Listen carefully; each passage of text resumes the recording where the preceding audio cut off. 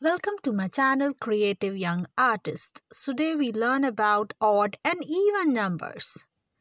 Hi kids, have you ever wondered why some numbers are called odd and others are even? Today we are going to find out. Let's get started. Even numbers. First we learn about even numbers. Even numbers are special because you can divide them into two equal groups without leaving anything behind. For example, two apples can be shared equally between two friends, one for one friend and other for the other friend. We can share it equally.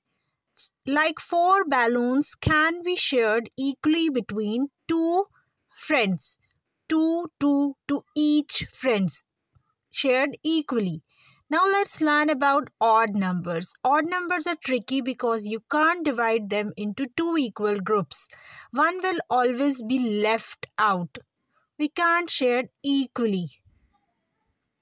For example, one candy can't be split equally between two friends. We can't share it equally between two friends. Three pencils can't be shared equally between two friends. One pencil is always extra. One is for one friend, one is for other, and one left. Quick rule for odd and even numbers. Now let's learn this quick rule. Here is a quick rule. Look at the last digit of the number. If its end in 0, 2, 4, 6, 8, it's an even number. It's easy. If it's end in 1, 3, 5, 7 or 9, it's an odd number. Remember it.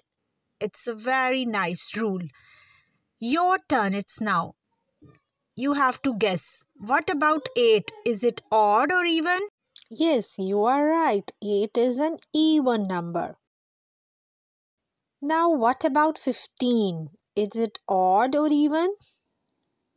Yes, you are right. It's odd. What about 24? Let's think about the quick rule. And number is 4. It means it's an even number. You are doing amazing. Now you know how to tell odd and even numbers.